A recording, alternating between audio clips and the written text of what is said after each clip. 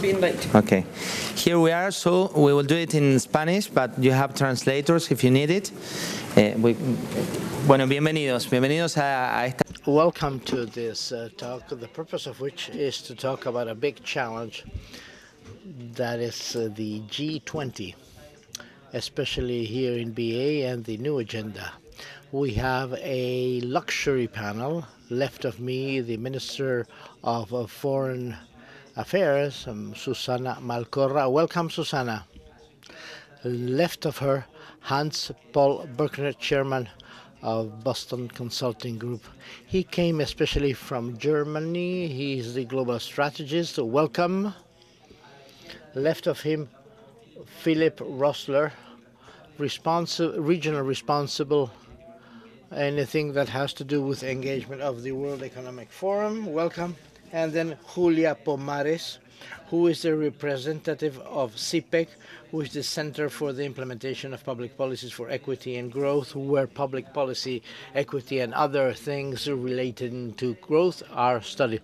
Because we have 30 minutes for the whole session, the idea is for you to participate. I'm going to give you the floor as we move along, because we don't have enough time for too much time.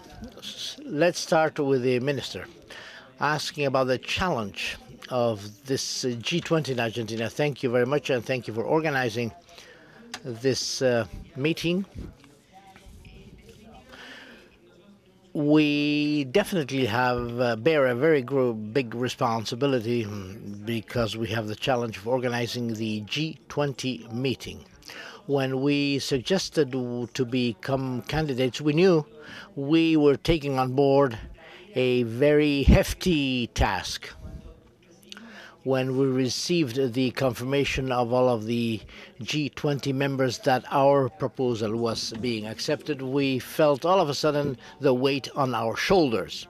It is indeed a very hefty job from a logistics, security, and infrastructure point of view, but also right now in the world to find an agenda that actually builds common spaces.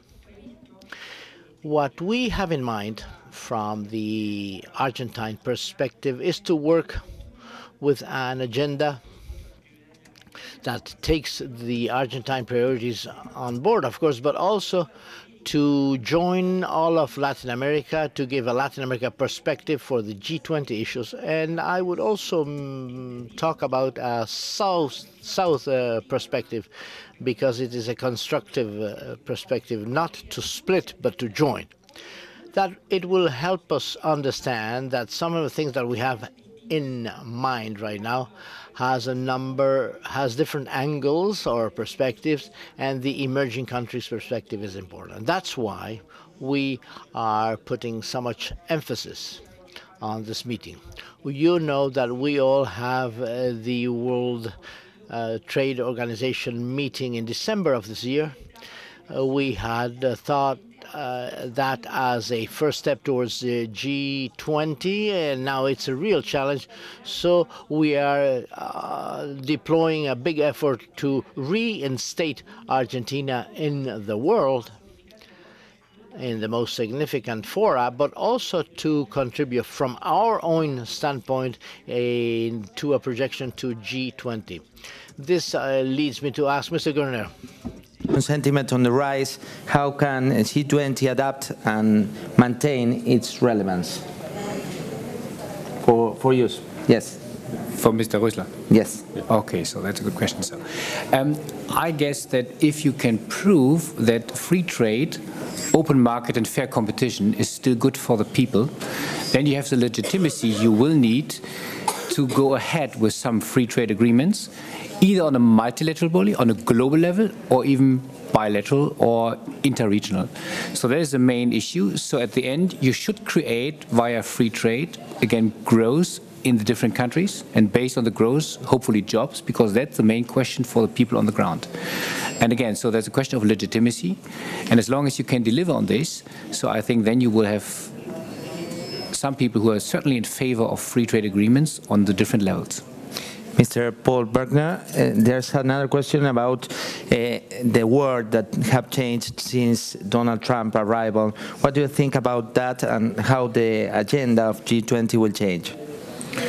Well, it remains to be seen. I think we are, have resorted to tea leaf readings over the last few weeks and months, and so in many newspapers you have a day-by-day interpretation of what happened in the White House or what didn't happen, and whether handshakes were done or too long and so forth.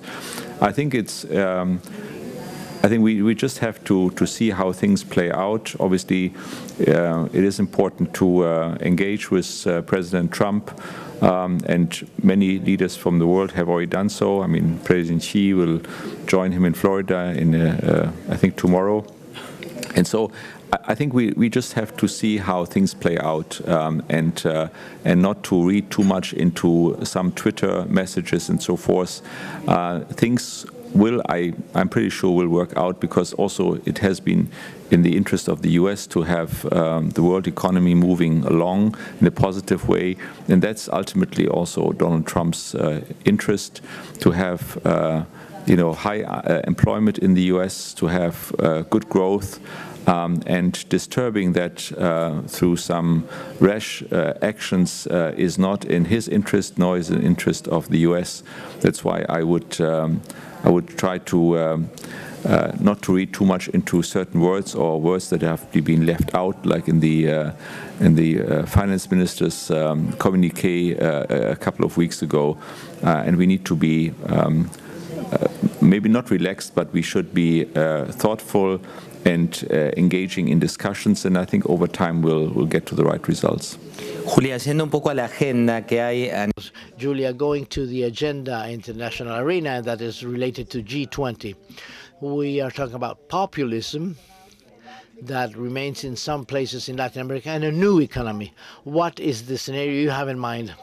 Well, I believe that, as the Ministry of Foreign Affairs was saying, Argentina, under the leading the G20, has great opportunities. And the main challenge is how to reach the trade-off between a strategic agenda that has an impact that shows that the multilateral forum really gets some result, and how to make sure that that agenda does not divide, does not generate more tensions inside the countries. Now, this tension between strategy and focus, without generating further divisions and not splitting, that's the main challenge for Argentina. And I also believe there is another topic, that is, how do we manage for Latin America to have a more coordinated agenda, which is a big opportunity for Argentina, as the minister was saying, to show a strategy together with Mexico and Brazil, but with all of the region, and how to make sure that the voice of the region is heard by decisions made in the G20.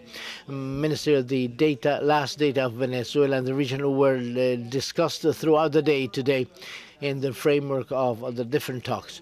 Do you think the scenario for next year will be different when Argentina will host this G20? You mean in the Latin America scenario? Yes. Well, to begin with, we have a number of elections in the region. So that's a first step.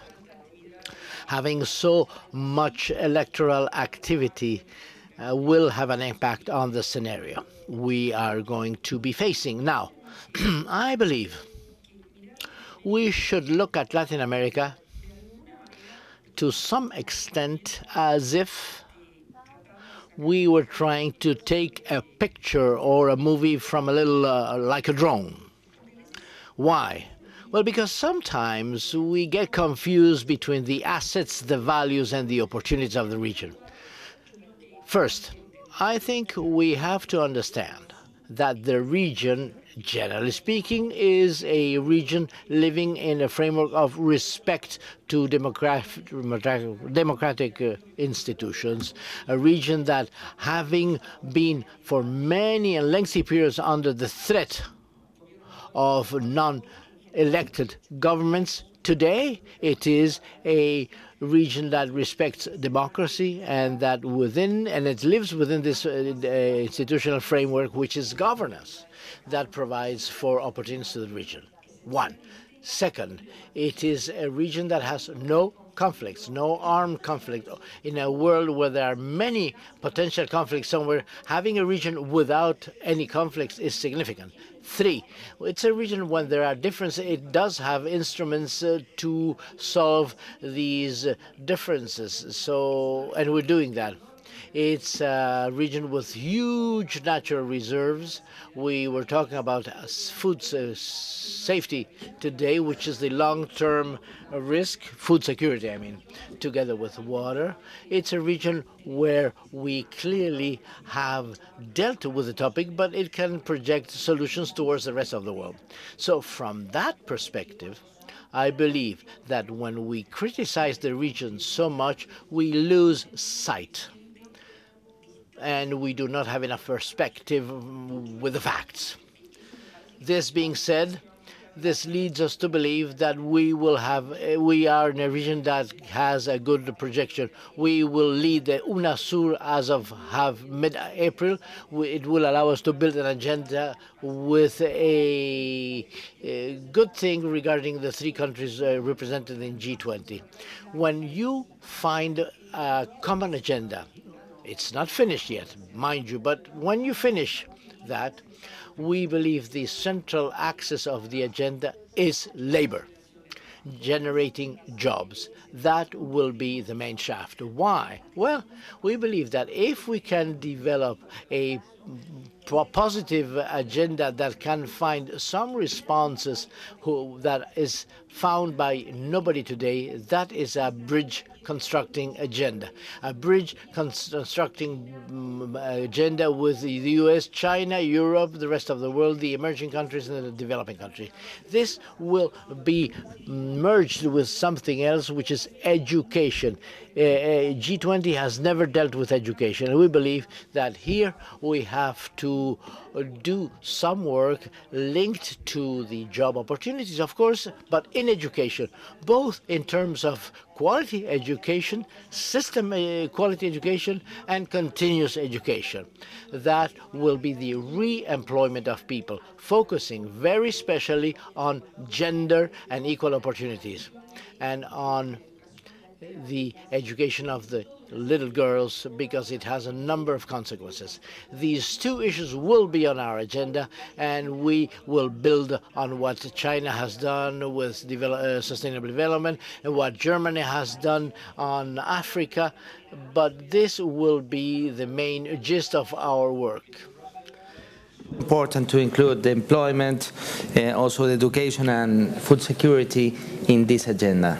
So first, let me mention that it's very encouraging to listen to you, Excellency, as a minister, but also to listen to your president this morning, because now facing the incoming chair of Argentina of the G20 gives us and the entire community two opportunities. First, for the first time, you just mentioned it again, education is one critical point in Argentina's G20 agenda.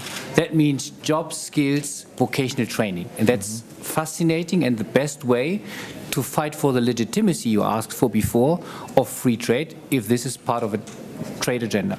Second, the president mentioned this morning, and it was quite interesting, as a president in Argentina, referring to Mercosur, that if we do see some, let me say it, euphemistic, domestic focus in the US in terms of trade, that is a plea for the rest, Latin America, to come closer together. We stand ourselves as a platform for regional integration and development. So use opportunity, and the president himself mentioned that why do we have so many agreements like, or even bodies like Mercosur and Pacific Alliance? Why don't we try to bring this together, or you, to bring this together, to have some identity, but at the same time some trading block at the end, and fostering intra-regional trade, which is quite successful. So I'm coming from Germany as Mr. Birkner, and you know the tiny country Netherlands, right? And certainly China, but the trade volume with Netherlands is still higher than the trade volume with China, because Netherlands is our direct neighbor, and that shows the success of a single market. So don't forget this, and maybe if you talk about the different styles, Mercosur and again, Pacific Aligned, I think it makes a lot of sense to think through if you can use the leadership incoming next December and next year as a G20 chair to push two things forward: education, skills, vocational training, and the question of regional integration. We are ready for one question. José Augusto from Confederação Nacional da Indústria de Brasil. Normalmente, el G20 es más efectivo cuando el tema demanda coordinación. When the issues require coordination, or BEPS, the case of Syria, how do you think education that is not a problem of an international scale can be effective? I talked about education, but from the viewpoint of job opportunities. What is clear is that nobody up to this time has found an answer. Not even our wise friends from BCG. Nobody has found the silver bullet saying, this is how we have to address and solve the problem that worries people, that is my job, my work in the medium and long term. We haven't found a solution yet. So we want employment, labor to be the core, because it's important for all of us, for Argentina in particular, so we are aligning agendas. But we believe that putting work, labor at the center moves us away from the discussion about whether globalization is good or bad, technology. It's work, labor that's at the center of our discussions. What we know is that labor employment will have multiple transformations in the life of any individual. So we usually say that the education we are delivering to our children will not be useful for the work they will have to do in 10 years' time. So there is a fragility in the education model we have nowadays. So thinking in terms of employment. So we believe that that creates an opportunity for coordination. Note the following. I had a bilateral meeting with Singapore with the Minister of Foreign Affairs, who also met the President. Singapore, which is a very different country from ours, has found that this issue of disruption in employment is a big problem. And they've started creating an investment model in personal accounts of their citizens aimed at retraining individuals for future work. They know that employers do not worry about the future work of other individuals because they will be elsewhere. So the state has to intervene, but individuals have to have the freedom to decide how they want to do that. So it is one possible model. Maybe it's not the only one, but we have to start discussing these issues because they lie at the core of the fragility of the continuity of labor and the great concern citizens have, and it's a big challenge citizens have and pose to their leaders. So it's in the essence of this movement or shift towards populism, and it's at the core of the fragility of the democratic system nowadays. So it's key for the future, and we believe we have opportunities there. I think with all due respect, I don't think that the retraining can be done and should be done by governments. I think it is a job for... I didn't say that, eh? Maybe there was a translation, interpretation mistake. What I said is money put in an account so the citizen knows where to assign it. Okay, so maybe it was a... But I think the key really is for people to continue to learn on the job and for companies to continue investing in its people. And I think there is, in many parts of the world, there is an interest of the companies to do so because they also want to hold on to talented people. But that is true if the company has a future. But what if the company is going to disappear? Well, if the company does disappear, I think the programs that we've seen, the government in setting up some transfer societies to train people have not been very effective. And I think certainly, I mean, jobs, as you emphasized, is really key. I think there will be a sharing of experience, what works and what doesn't work. But I think it will be quite different and different task across the world. And what works here in Argentina may not work in other parts of the world and so forth. So I think we are all grappling with the situation, even in China, when you close down coal mines and steelworks. What you do with these people who have lost their jobs. I mean, they will not become software engineers for artificial intelligence. And so making that work, I think, will be the key, one of the key challenge for every country, but in very different constellations. And I fully agree with you. We also haven't found the solution yet. It will be a very big task in order to ensure social peace. Julia, y en este marco también suma tu apoyo.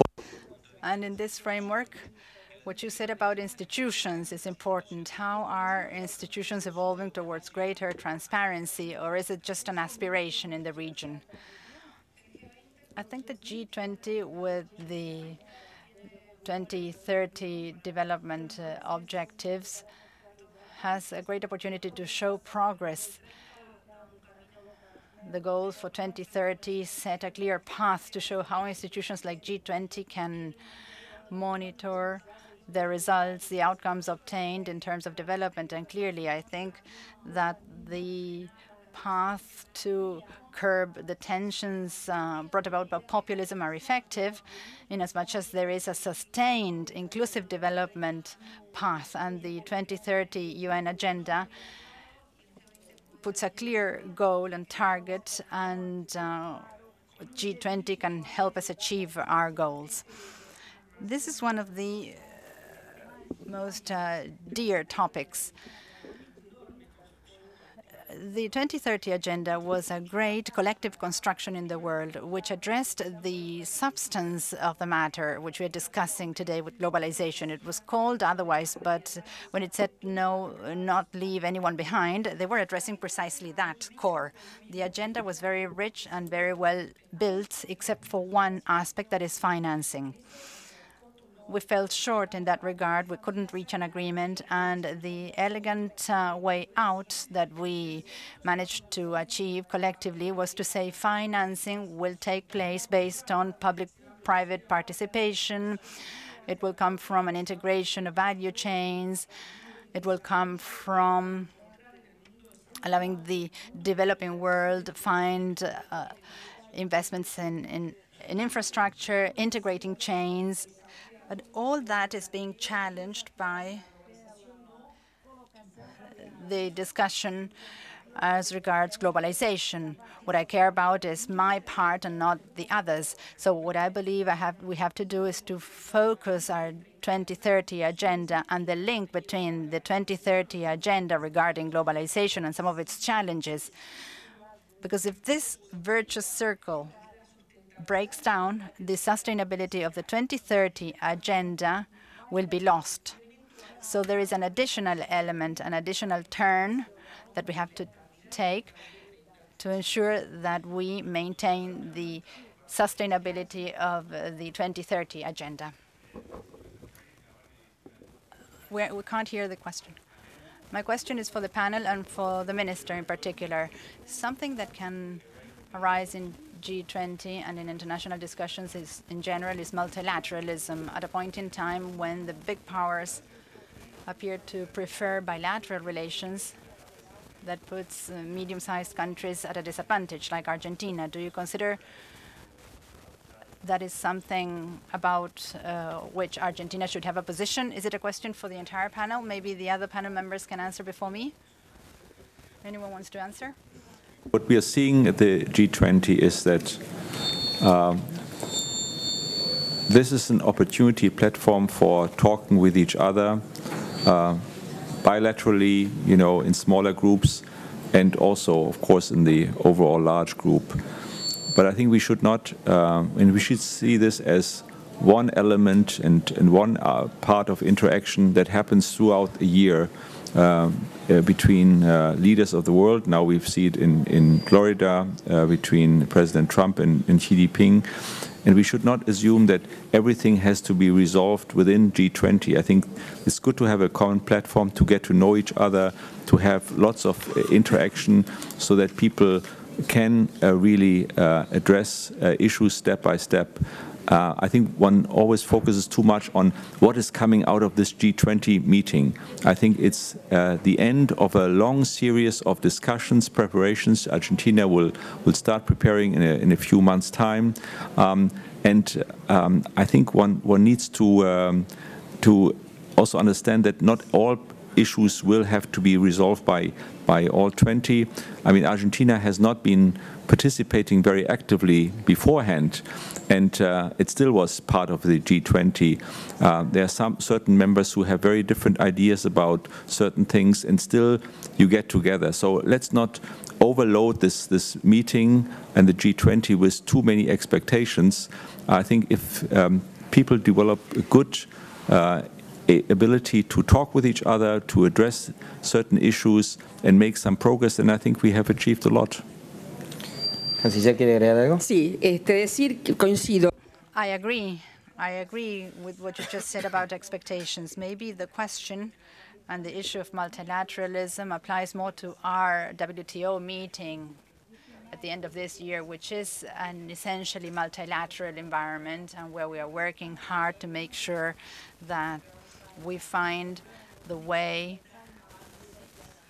to make the agenda move forwards. So it's not, so we don't reach a standstill in a multilateral trading system. As regards G20, I agree. G20 is not a multilateral forum. It's a club of a few countries that get together, and the main purpose is the generation of networking and personal knowledge of the various leaders, because that creates a space of trust that's useful to then discuss issues at a multilateral and bilateral level. But secondly, G20 has to be able to open up discussions at the political level about some issues that are of the interest of all. Then there will be mechanisms established, some of which should be multilateral, because the G20 should be able to project or go beyond that close club. And that's the reason why we are thinking about an agenda that will bring us together around a common theme, which will then be discussed in different environments. One last question.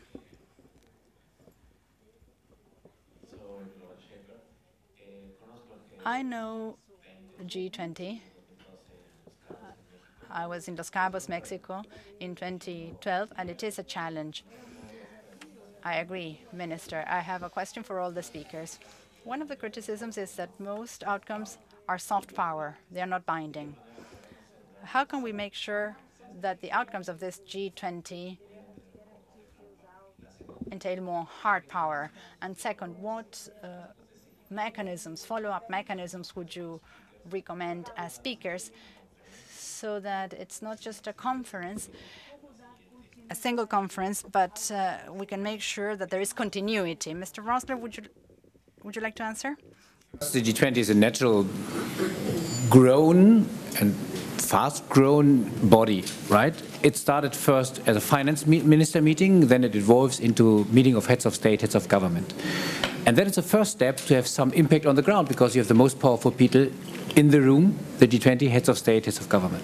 However, so given that we don't have yet an agreement, so it's more that they talk about a general strategy, general direction, but this is also needed, because if you come to concrete contracts or treaties, then you ended up like the WTO with, long-term negotiations, and it will not much faster than the question of having more protocols or even strategic discussions among the G20. But if they address the right topics, such we just heard, the regional integration or maybe the question of education, I think then we can have, even on the midterm, see some impact, rather than waiting for long-term negotiation with some free trade agreements in detail among the G20. Última pregunta. Sorry. One last question. I follow G20 affairs for Switzerland, and as a non-G20 country, I would very much take a different stance from the person that has spoken before. I hope that no hard decisions come out of G20. G20 ultimately is a club defined by countries, defined by their size. It's not the most innovative, it may be, it's not the fastest growing, it may be, but it's just the size. So a smaller country, we are always quite critical, and I'm very, very pleased and encouraged, Minister, by what you are saying, that what is actually the ultimate goal is really to build this atmosphere of trust among the largest economies in the world. Thank you very much. Excellent. So we have time for the last question. Sorry. Your last. Yes. Thank you very much. I am glad that you mentioned education is in the agenda. As you know, that United Nations defined literacy as reading and writing, but now basically everything has been changed. We are living in so much digital world, and maybe our education system worldwide doesn't qualify to basically train children for new era. How you would address and redefine education system through in the agenda? You're asking me the question that we are supposed to find an answer for in G20. So, what I can say is that clearly, we have a problem, a central problem of jobs, and that associated to that central problem, we have a central problem of skills gap against the jobs we have, and more importantly, the ones that we may have or we may not have in the future. And that can only be bridged through education, training, vocational training, training on the job, etc. But there is not a clear answer yet. First, on how we adapt to this changing environment of jobs and joblessness, and how we make sure that that gap is reduced. And that is what we are thinking about putting on the table. And again, with a view that first is from the perspective of our citizens, is what is at the heart of their concerns. So we feel that it will be a way to reflect in G20, at G20 level, the most senior leadership in the world, things that are close to the heart of our people. But second, we collectively do not have an answer to it. So that's why we feel it will be a conducive agenda that should allow us to come together. And nobody can disagree with education as a key topic. That's right. It's like apple pie and motherhood. Absolutely, absolutely. We were clever then. Fíjense, habíamos arrancado con... We had started with a trigger that was how anti-globalization sentiment that's been growing worldwide, and how G20 could adapt and maintain its relevance in a context where there's increasing anti-globalization sentiment. But we delved into the in-depth agenda, employment, the longer-term food security, a group of countries, nobody quantified it, that accounts for almost 85% of worldwide GDP. It's not just any group, but the one that sets the upcoming agenda for that the 85% of GDP for those that are outside of that. And the word that sounded most, regardless of the roles and the various roles we have here, transparency, food security, employment, but also education. That was a key word. An agenda that did not used to have education as its main focus, but fortunately, this will be the priority when we host the G20 meeting in Argentina. Thank you.